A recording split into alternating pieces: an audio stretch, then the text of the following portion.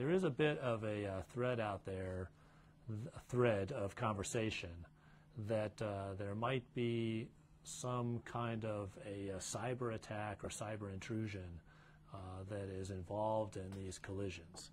And I will tell you that we've given that an amazing amount of attention.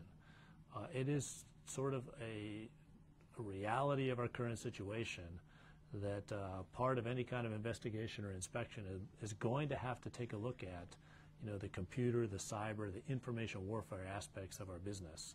We're doing that with these inspections as well.